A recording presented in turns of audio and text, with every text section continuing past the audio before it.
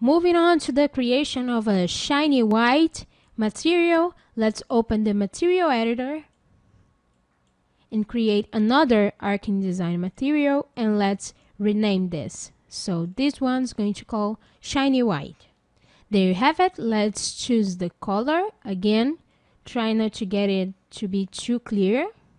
And I'm just going to shrink down this reflectivity a bit to 04, and let's just apply it. Quick test render to see how this looks.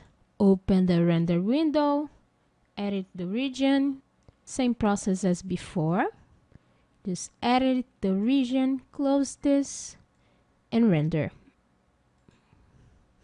So looking at the render, I think that maybe 04 is a little too low. Let's switch to 05 and do another quick test render. There you go.